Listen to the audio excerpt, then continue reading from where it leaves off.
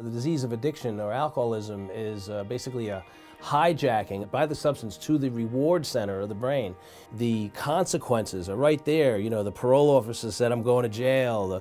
The wife or the husband says, I'm being kicked out of the house. I'll never see the kids again. The boss says, you drink again, you're fired. In spite of all these obvious consequences where a rational person would say, I don't want to go to jail. I don't want to lose my marriage. I don't want to lose my home. I don't want to lose my career. You know, I shouldn't drink, you know, but yet they drink. And this has been shown to be in a part of the brain that we are beginning to understand. And it has to do with the prefrontal cortex, which is the executive center of the brain that gives us our rational decision-making process. Oh, if I cross the road now, I might get hit by a bus, or the reason why I get up in the morning when the alarm clock goes off and I don't want to, it's got to go to work and I got to get a paycheck, et cetera, et cetera, et cetera.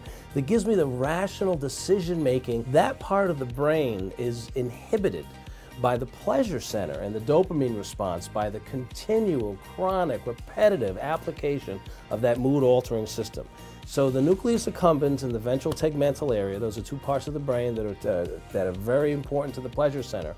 Those are the parts that are being hijacked. There's an inhibition to the prefrontal cortex, which basically is saying, shut up, don't tell me what to do because we just found the best thing since sliced bread. There's a progressive inhibition of my ability to rationally decide what's best for me in that current moment.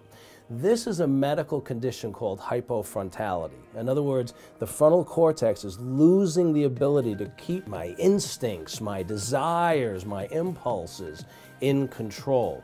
And this is seen in irrational behavior, hyperlabile emotions.